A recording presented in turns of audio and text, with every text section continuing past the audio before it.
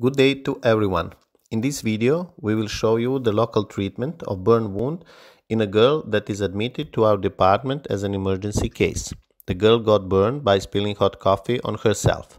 We see a 17-month-old girl with a burn of the shoulder, chest and anterior abdominal wall on the right side.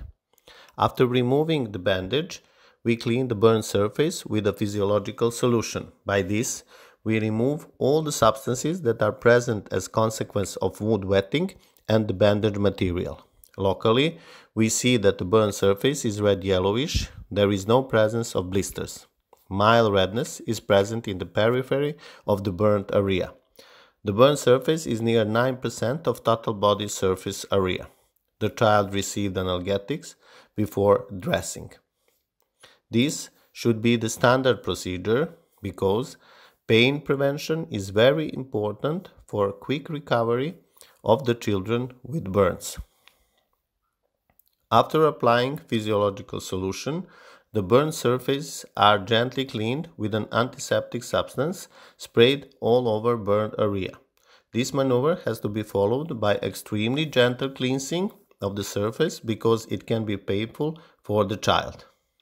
After treatment with antiseptic, physiological solution has been placed on the wound again to prevent irritation caused by antiseptic. After this, the complete burn surface has been dried by gentle pressing with sterile compress, and in that way we prepare it for the further treatment. In this case, due to the assessment that mostly it was superficial, partial thickness burn, and only small part of the surface was deep partial thickness burn, a decision was made to apply a hydrocolloid compress that has both bactericidal and bacteriostatic properties.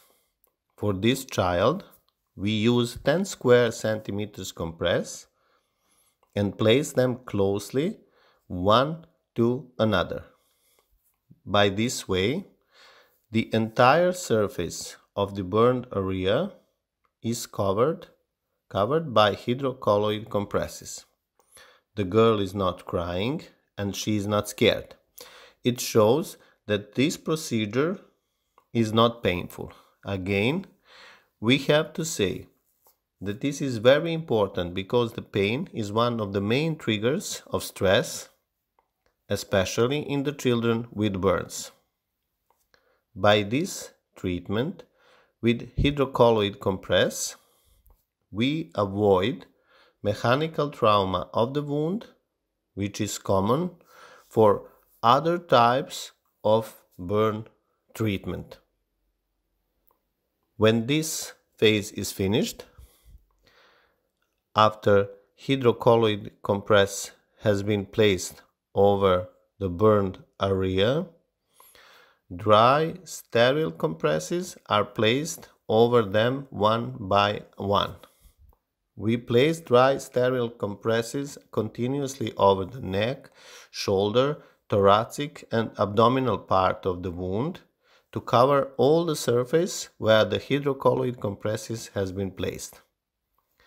This is followed by placement of large absorbent compress. After this, when the complete wound is covered, we place the bandage of entire thoraco-abdominal region. The child is completely calm and without pain, and that shows that this procedure was minimally aggressive. The next dressing of this child is planned for 2 days.